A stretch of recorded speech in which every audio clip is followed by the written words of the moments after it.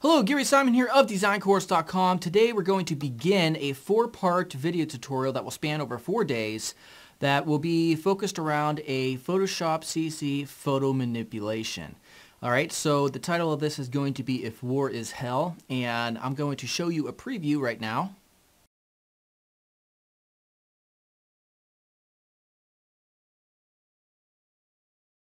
And so that's the image. So of course, again, this is going to be all done entirely in Photoshop CC, and the project files, if you want access to the actual source, the source file that I'm working on, they're available for free in the description below this video. I'm also going to be linking all of the actual resource images that we're going to be using.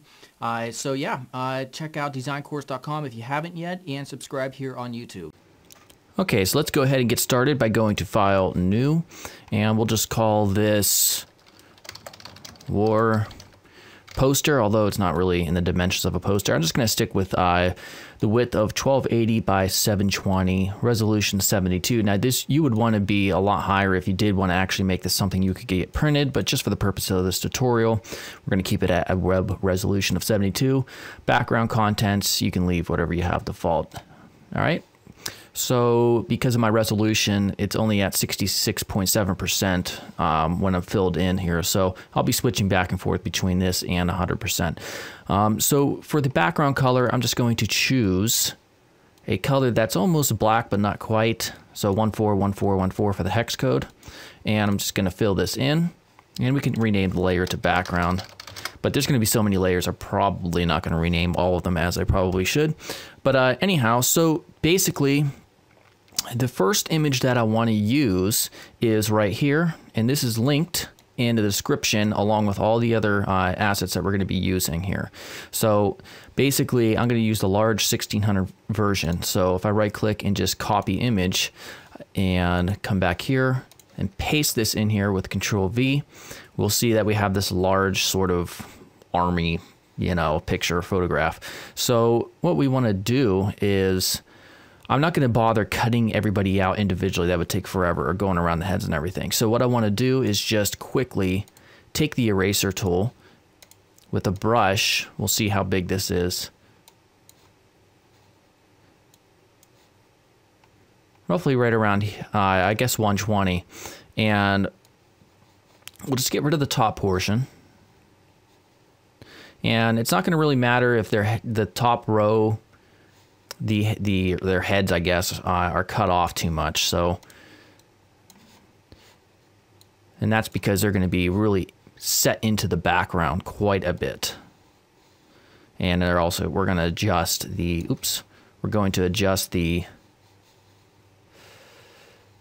hue and saturation, and the brightness and darkness as well. All right, so I'm going to zoom up here to 100%. And now I'm going to rename this layer here and call it Army BG as in background. And we'll go ahead and click this. If it's not there, just go to Window and Adjustments. And this comes up. So with that layer selected, we'll select the brightness and contrast. And you want to click this button if you only want it to affect that specific layer of Army BG. So we'll be doing that most of the time. And I'm going to shrink this up a little bit. And basically, we also want to go to Image. Well, first we're going to select Army BG, Image Adjustments, and Desaturate. And then we'll come back here for brightness. And we're going to take the brightness right around -73, and then contrast around 89, just for now. All right, so I'm going to close that, and I'm going to zoom out. All right, so now what we basically want to do is take out our second image to work with, and that is right here. All right, so we'll take this here at the 1024 resolution and copy that. And then I'll paste this in. Really want to work with this one. That's like a double. It's like duplicated for some reason. I take the pen tool with the path selected. Now I'm going to show you initially how to do this. And then I'm going to pause as I finish it because it would just take way too long. Or actually not pause, but I'm going to speed up.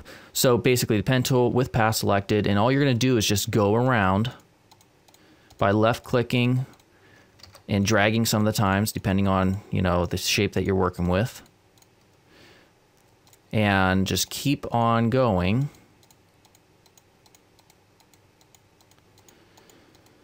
Until you get all the way around the group of individuals. And so, as you can see, I'm not being 100% perfect, and that's okay because ultimately they're going to be real small in the actual image, and you're not going to be able to really tell any specific imperfections, especially because we're not working at a high resolution. All right, so I'm going to speed this portion of the video up.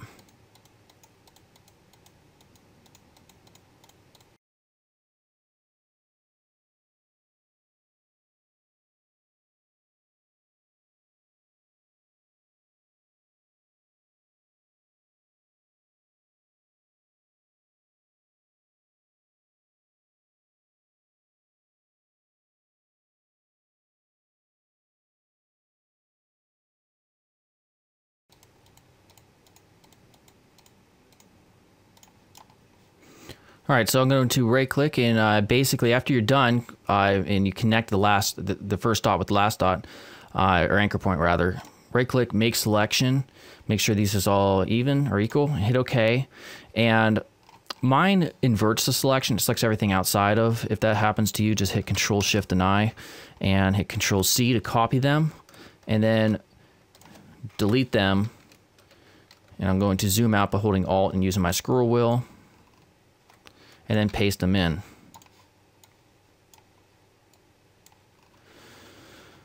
All right, so I'm going to save a copy of them. I'm also going to rename them here to Soldiers 1.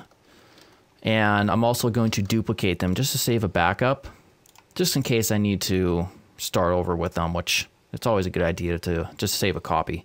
So I'm going to hit Control T, scale them down.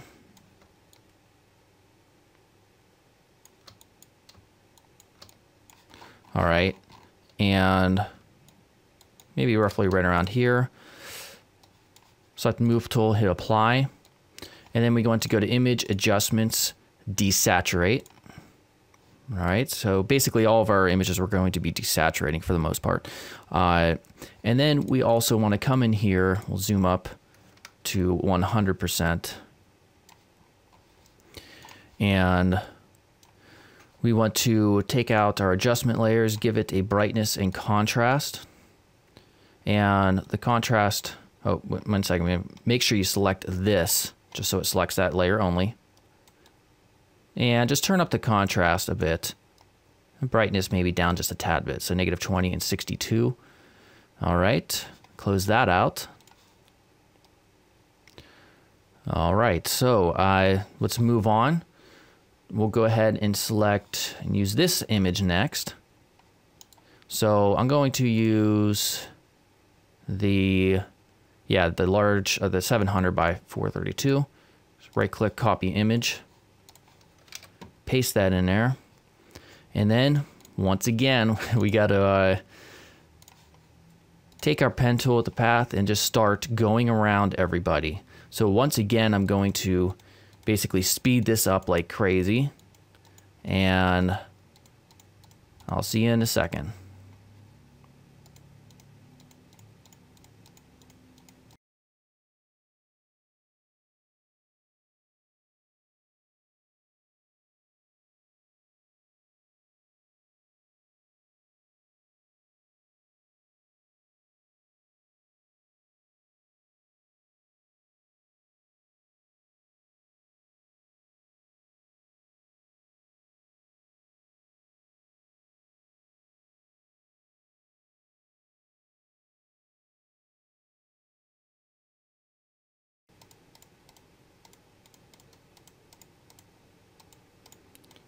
All right, and basically I left that guy out. You could, whatever you want to do, and I basically went to that type of selection. So we'll right click and make selection.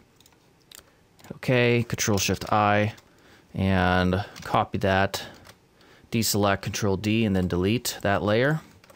I'm gonna zoom out here, paste these guys in there. Now obviously, because of how old this image is, not a lot of work, but basically we will have to make quite a bit of adjustments. I'm also going to get rid of that portion right here. Right click, make selection, and Control Shift I, hit delete. And we're also going to be scaling these guys down quite a bit as well. We kind of want these over here to be on the same horizontal path. So these guys are going to be all the way over here.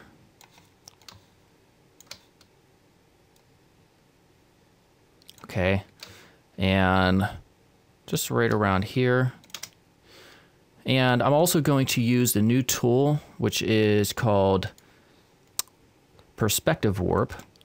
And basically these, you can see how the perspective is. It's not really aligning correctly with these guys. So the way you can kind of quickly change the perspective is to select the front people right here, and then left click and drag and select a portion around those individuals in the back.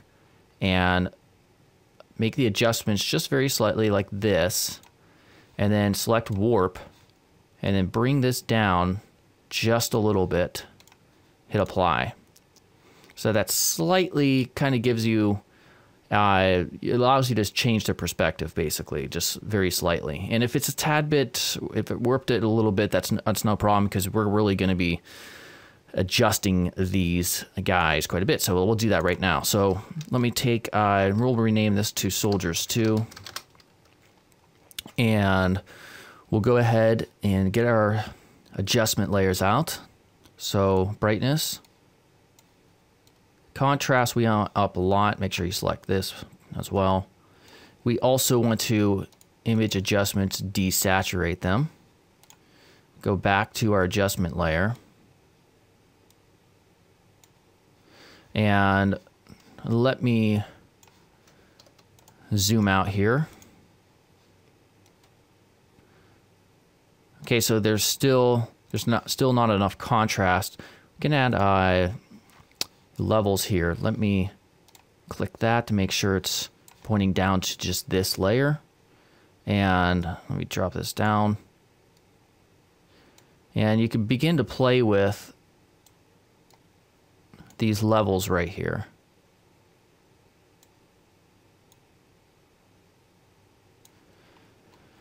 I'm going to zoom up.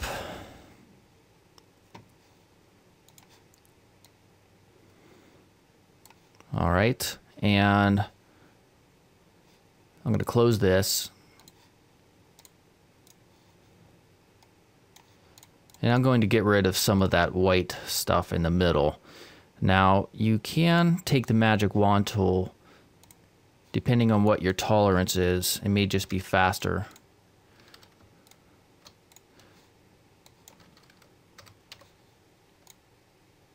Tolerance is 50. Contiguous, turn that on.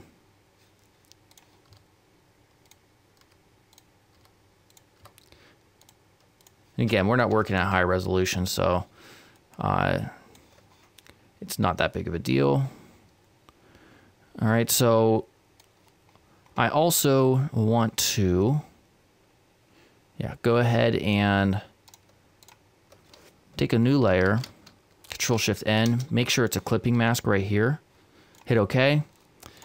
And we'll take the brush tool with a soft feathered brush, so hardness 0, size. We'll try around 180 with a black color selected.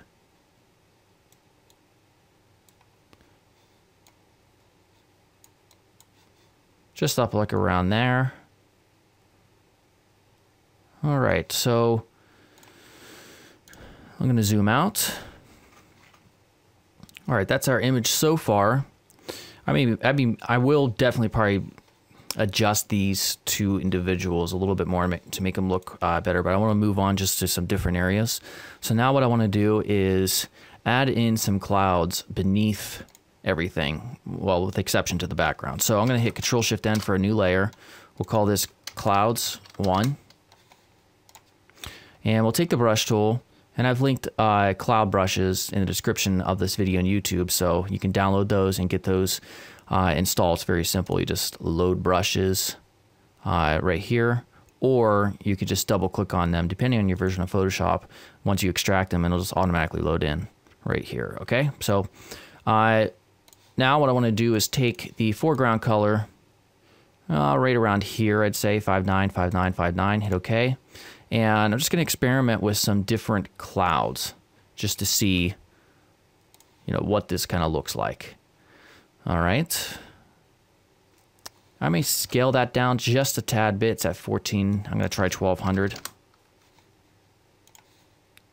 All right, right around there. And then create a new layer, Control-Shift-N, Clouds 2. And you don't have to exactly use, whatever I'm using in terms of the cloud brushes. Anything will work almost. All right. See about putting one up here. No. New layer, Control-Shift-N, Clouds 3. That doesn't look good. And so really this is about just experimenting basically.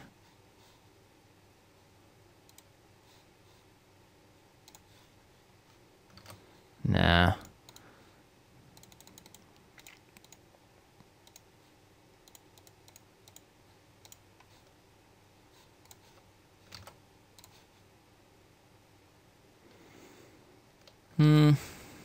Having a hard time here finding something I like.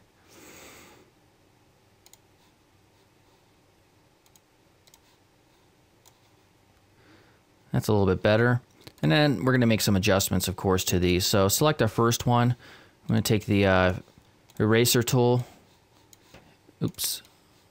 Get rid of anything that shows beneath or underneath our background soldiers back there. All right, so I'm going to take Clouds 1, and I'm going to hit Control-Shift-N for a new layer and make it a clipping mask.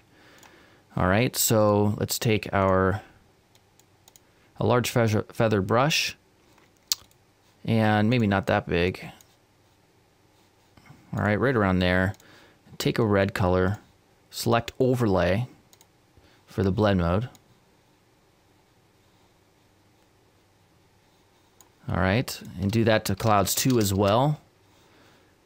And go a little bit lighter or smaller. Oops.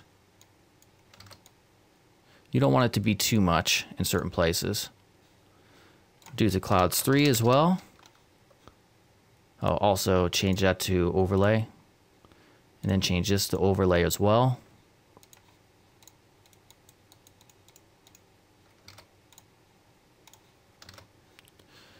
Okay, right around there is pretty decent. And I'm going to take Clouds 1, take the eraser tool, and then just kind of delete or remove some of this, just so they're not too prominent. Same thing with there. All right, so so far so good. I think this is going to be a good place to just kind of stop it, and then tomorrow we'll pick up with continuing on with this photo manipulation. All right, I will see you then.